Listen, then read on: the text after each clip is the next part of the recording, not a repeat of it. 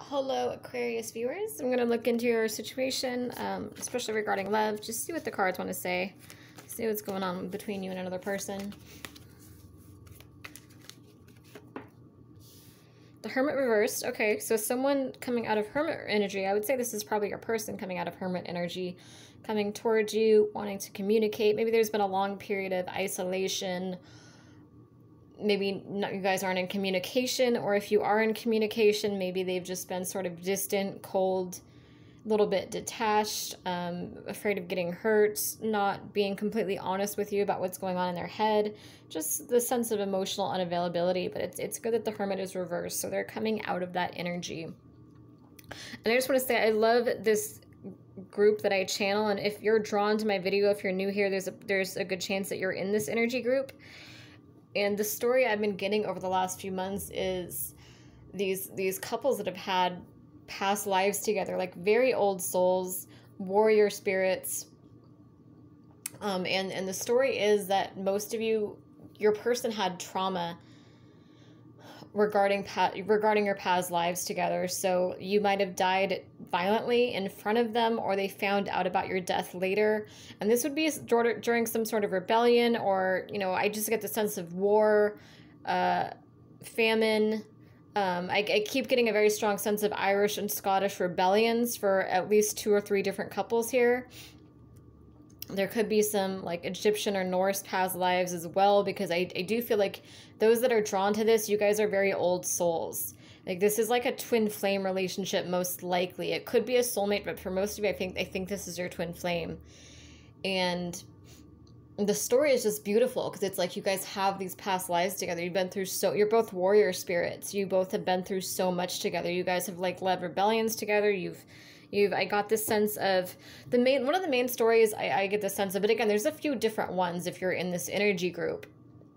There's just specific messages that will come out for specific people watching, but the stories are similar, which is why you're drawn to this.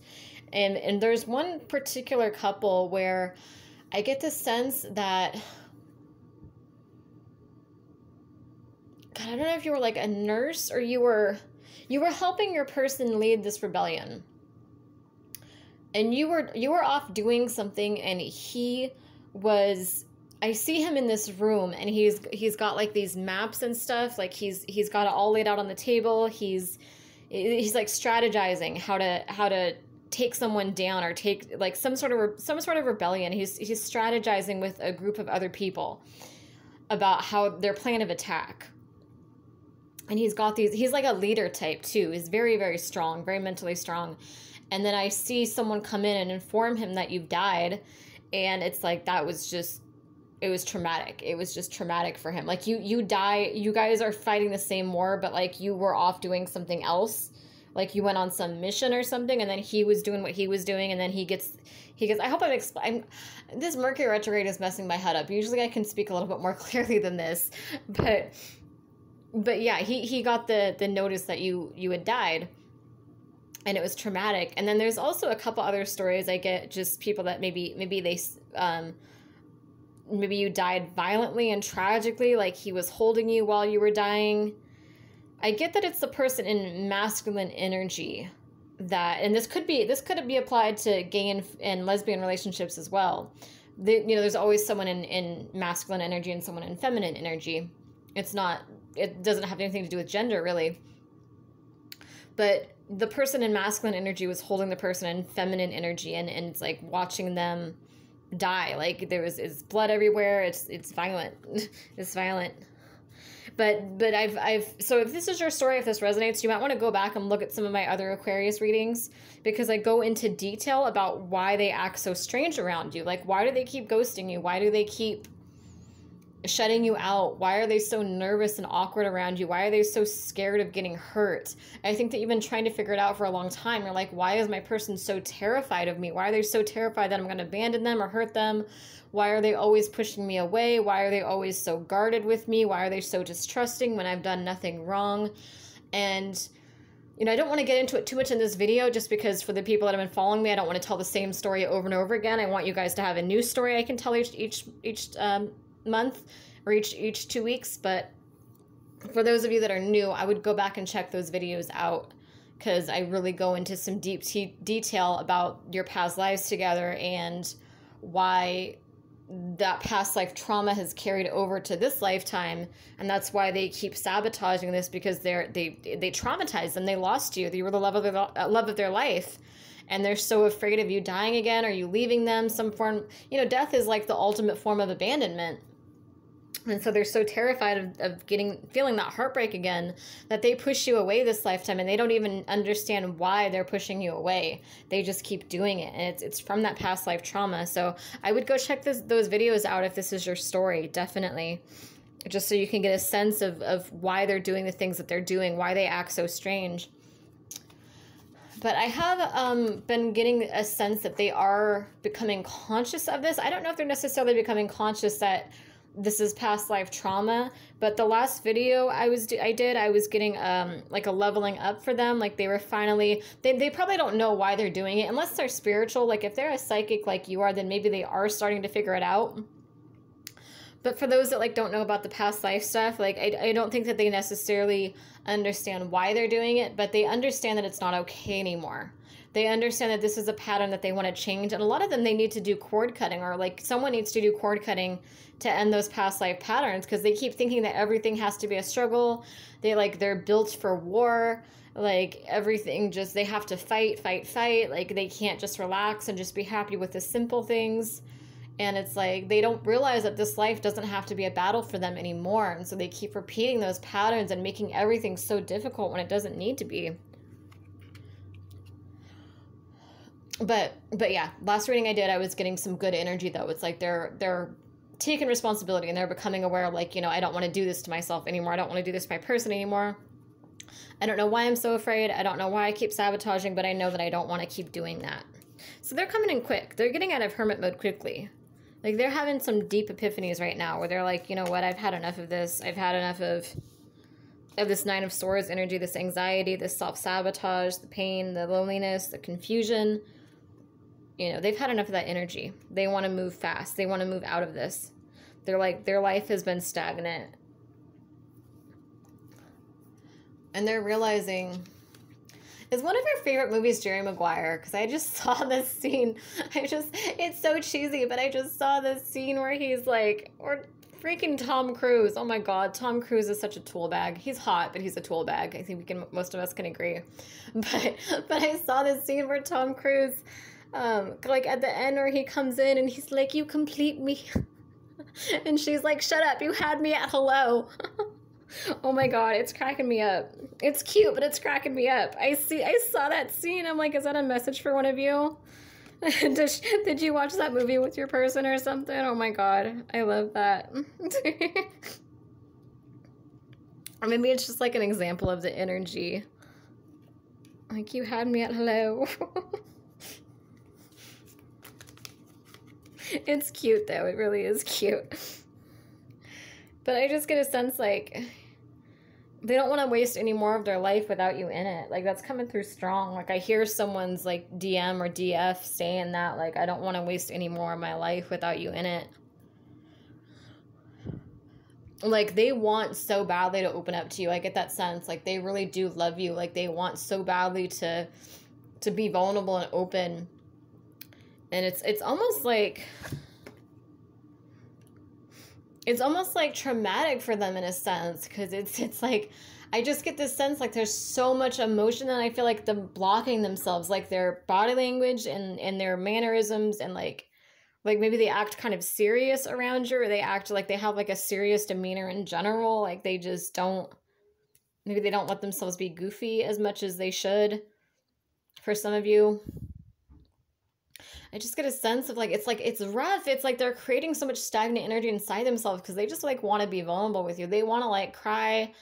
They want to like tell you how much they miss you, like cuddle up with you, love you, like be in that softer energy. And it's like they're just so guarded and they're so distrusting, and they don't even understand why they're distrusting. And it's like it's all from this past life stuff. But I think they're finally being rational, though. They're finally like, you know what? I don't know why I'm being this way towards them, but like they haven't done anything wrong. Like they haven't done anything to hurt me. And they know it's not intuition saying that you're not trustworthy. Like, they understand it's not their intuition. They know that they know there's no reason not to trust you. Like, they know that they love you. They know that they feel good around you. They know that every part of their soul wants to be vulnerable with you. Every part of them wants to just cuddle up with you and be emotional with you and spend their lives with you. Like, this is like a true love story. Like, they know that on a very deep soul level. It's just their mind that keeps interfering, you know, their mind, like their fears and their anxieties. But they're coming through that. They're getting out of hermit mode. They're wanting to come in quick because they don't want to waste any more of their life. They're making a judgment call because they have choices to make, and they're starting to really do, I mean, this is like an extension of the energy I was getting a couple weeks ago. You know, it's similar energy, except they've come further along than they were a couple weeks ago. Like, they are progressing. They're not, I don't feel like they're going back. I feel like they're progressing steadily, even though it's a process. But with Seven of Cups here, it's like, you know, dreams, fantasies, illusions, fears, and it's introspection, it's contemplation, and it's also making a choice. It's making a choice what path they want to go down. And like, look at the judgment call looking over here. It's like they're making that judgment call, separating their fears and their illusions from reality. They're realizing that their fears don't have a strong base, that they're going to waste their life if they stay in this fearful energy. Like, they get that. The Hangman reversed.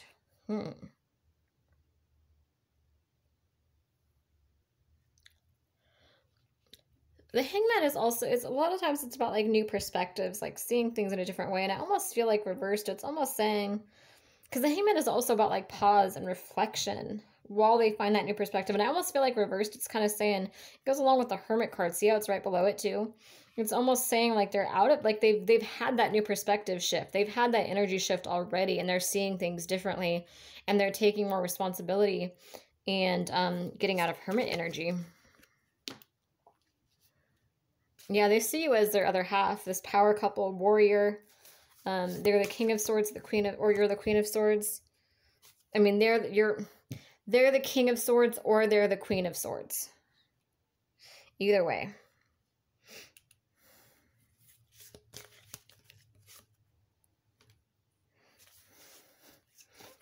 What's the Death card is talking about, Two of Pentacles, like struggling to make a choice. They're not struggling anymore. I think they've made a decision. And they see you as their other half. They see you as part of this power couple. It's been so hard for them because it's like they want to open up to you. And it's like they just feel like they have to be strong all the time. Like they have to be, maybe it's part of their upbringing too. Like maybe they were taught that they have to be like overly masculine. Like they can't show their emotions. They have to be strong all the time. Everything has to be a battle. Like they've been carrying the weight of the world on their shoulders. And I feel like that's what's coming to an end. Like they're ending that. They know that it's time to let this go, that they can't, like they don't know how to just have a happy, simple life, but like they want to learn how to. It's completely foreign to them. Like they have no idea what that would even look like. But they know that they don't want to carry the weight of the world on their shoulders anymore. They're exhausted. They're exhausted. They've been like stagnant, and they're coming out of stagnancy finally. They are exhausted for sure. Yeah, 10 of Cups. You guys have some good energy here. Knight of Pentacles. See, so they're coming in steady. Like this is someone who's really doing the inner work. Like they're really, I feel like this person is very self-disciplined. Like I get like a very strong, like could be someone in like the military, or just like a very strong like warrior type energy here. And I feel like with Knight of Pentacles, it's a knight that comes in slowly, but they come in steady. Like they actually have done their inner work. They've done the shadow work. They're going through a process of self-mastery. They know what they are. They know what they want. It's not like the knight that just comes in really quickly, you know, when they're lonely and bored and gives you this love offer and then ghosts you when something better comes along, or you know what I mean, when they think something better comes along, or when they, you know how it is. This is someone who's like thought about you a lot, who's really weighed the pros and cons and like decided, like made this decision that they want you. Like they've made that like they have clarity, they have certainty. So it's like they're coming forward slowly, but like it's steady. It's like the most stable knight, It's a stronger foundation. Like they've actually thought about this for a while. They've actually done the work they need to do so that when they do finally come in, they're actually, if they do finally come in, they're presenting you a stable love offer. They've been in the Eight of Swords energy, and now they're starting to wake up and realize Eight of Swords, traditionally, it's like there's swords all around and there's an opening right in front of them and they can't see it because they're just blinded. And now they're realizing there's a way out. Could be financial too for some of them. Maybe they've had financial difficulties that have been making them feel insecure. And they're realizing that there's a more positive way for them to make money. Like, could be like a coworker or business partner. This could be you as well. But it could be, like, financially they felt insecure. And now they just realize, like, something clicked, like an entrepreneur type energy where they're like, oh, I can make money doing this. Or, like, they got, like, a job offer or something that they didn't expect. Ace of Swords. Yeah, new start. Communication. Could be communication, too. Some kind of new start. Yeah, they're getting out of that nostalgic energy because the Six of Cups reversed, it's like they're not nostalgic anymore. They're coming forward, but they're just coming forward with the balance. Anything else you want to say about... Clubs per... Do you guys like my little scream there? They were hesitant at first, but now they want to come in loyal. It could be someone that you've gone to a club or party with or something about clubs, parties, some kind of social event. What else do you want to say about this? About this energy? Yeah, they've had to pause and reflect and rest. That's that like energy. It's like they're coming in slow, but they are coming in. It's like steady. Yeah, they've been making themselves sad, and they're realizing that they've been the cause of their own pain. They're realizing it's not your fault, that they've been the one sabotaging. They've been the one pushing this away. Like, they're starting to realize, like, there's no reason to distrust you. This is just their own. Yeah, the truth is coming out. The truth is coming out. Seeing this in a different light. You could have new love coming in as well, and they might be thinking, like, I better hurry up. I better hurry my ass up. Or it's also just, like, renewed love, like a new phase in your relationship and kind of taking it slow and working on these, and they're ending this pattern. So it's good energy. Like, they are finally ending this pattern. Yeah, they've been prideful and stubborn in the past. But now all that, this is the kind of person, like, they want, like, when they want something, they're set in their ways. They're stubborn. But it's like, now they're being stubborn in the right ways. Whereas before they were being stubborn as like, oh no, I can't trust this person. Like, I'm like making excuses. And now they're being stubborn in the sense that they're like, I'm going to be loyal to this person. I'm going to be honest. This is going to be stable. Like, they're being prideful and stubborn in their pursuit of you. In their pursuit to, like, make this right. There's that clubs and parties card again. Beauty, mystery, enchantment. Yeah, someone's coming forward. They're getting past that confusion and uncertainty. Oh, God. I don't know why I'm making such weird little noises today, I swear. I don't know what's wrong with me. They're nostalgic. Okay, I guess we're taking that card. Let's find out what it is. Come to me. Come to daddy. Love offer, commitment. I like how it fell on the ground. It's almost like they don't want you to know that they're going to come forward with this love offer, but they are. They're like low-key thinking about it. Like, they're still a little suspicious. They're like, what if I really shouldn't trust this person? But like, so it's like they're wanting to make this love offer, but like, look, he's like hiding the rose from her. It's like she knows it's there. Like, she knows he's about to offer this rose and offer this love, but he's like, he's hiding it. So this is you right now. You're just kind of waiting. You're like, are you going to give me this rose or what? Like, are we going to do this? Can you hurry your ass up? Let's do it. Give me the rose. Give me that rose. Yeah, divine intervention, synchronicity. Your guides are pushing them to stop being stupid too. They've been manipulated and deceived in the past, but now they have a new perspective that the divine has brought into their lives. So they're starting to listen and understand and realize that this is past energy, that this isn't their future, and that they need to leave that baggage in the past. You know, you can't ever like fully leave your baggage in the past, but they're coming forward. They've got this rose, and you know they have this rose. It's just a matter of if and when they're going to finally give this rose to you. So if this resonates, please go ahead and subscribe, like, share. Any donations are appreciated, even just $1. My PayPal link is right below. And if you want me to look more in depth into this situation, I do private readings. My email address is in the description box. Thank you.